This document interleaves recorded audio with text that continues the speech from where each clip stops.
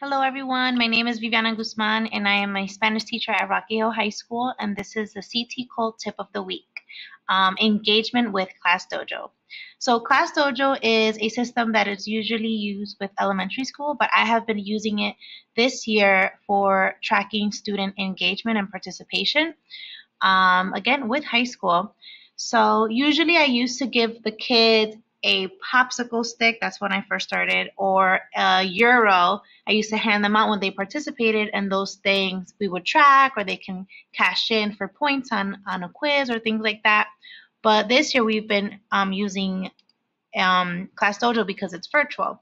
So what I do is I set up my classes as you saw on the previous screen, and the kids get to set up their monster, their icon, and whenever a student participates, I just click on that student and I award them with the point that they earned, whether they participated or because they were on task or they're working hard or they persevered with something that was challenging or they did something extraordinary that required more than 1 point. These skills, you can edit them. For example, I made up this one asking a relevant question. I felt that I needed to make this one up because a lot of my students asked really great questions, and I felt that I wanted to track that in a different way. So I made up that skill so I can track it later on, which I'll show you how to do that. You can redeem points for any reason that you may need to. And you can also do these skills where you take away points or just give them feedback that things they need to improve. I haven't used that yet because I'm just keeping it positive this year. You can award the whole class a point for whatever reason. Let's say they're all working really great and they're all on task. You can give the whole class an on-task point. When they participate, some kids are shy, so there are instances where I select a student at random by clicking on this button here, and they participate. Sometimes there's a few students that participated really well, so it's easier to give multiple kids a point, and I just select the ones that I want. Or if the majority of them got it, I select all and then just eliminate the two that were like absent, for an example. So that's really easy to give. Class Dojo also has a toolkit. There's a timer. There's, again, selecting a student at random. There's a group maker, which is great. Choose how many students you want in a group, and then it automatically puts them in a group for you. Again, the timer, and then you can invite families, but I didn't this year just because I'm getting used to the technology. In the future, when you have students in groups, there's the groups that you can assign which student is in which group, and that way you can give points like that. One of the main reasons how I use it daily because we do our do now, hagan ahora, every day when we come to class, as you can see here. And it's pretty easy to keep track of. You see these different icons. It's because every activity was different.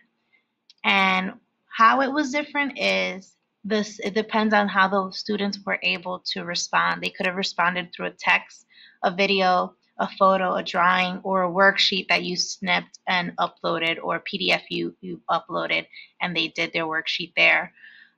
This we do every single day. We start off the class this way, and that way I guarantee every student has 1 participation point if they did the do now.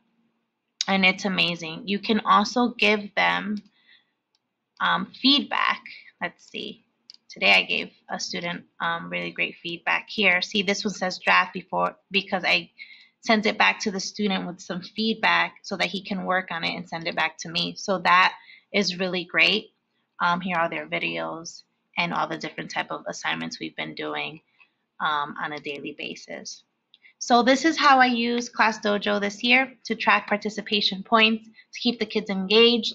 I typically give my students a goal of 10 points for the month or 20 for the month, and they're working that whole month participating and staying engaged to reach that goal. And I found that it's helped especially my remote students stay engaged. Because sometimes I just choose a student at random when the class is starting to wake up and nobody's raising their hand. And then other times the kids are really engaged and no brainer. I can just keep track of points. I typically just give my students 95% if they met their goal, but to the top 5 scores, I give them 100. And I feel this has been very effective because it keeps students that have already met their goal, it keeps them engaged to try to strive to be that top 5 score. And also students that haven't met their goal just yet and there's still some days left in the month, the kids that have met their goal, I find that they encourage their peers to participate, like, hey, you got this, go for it, come on, you just need one more point to reach your 20, you can do it. And that has been amazing to see, especially that interaction from remote and in class has been wonderful. So again, Class Dojo has been my lifesaver this year to try to rescue that feel, that same energy from a typical year. And I highly recommend it. And if you want any more tips or another video on how to use any certain aspect of it, I'd be happy to. Have a great year, everybody. Goodbye.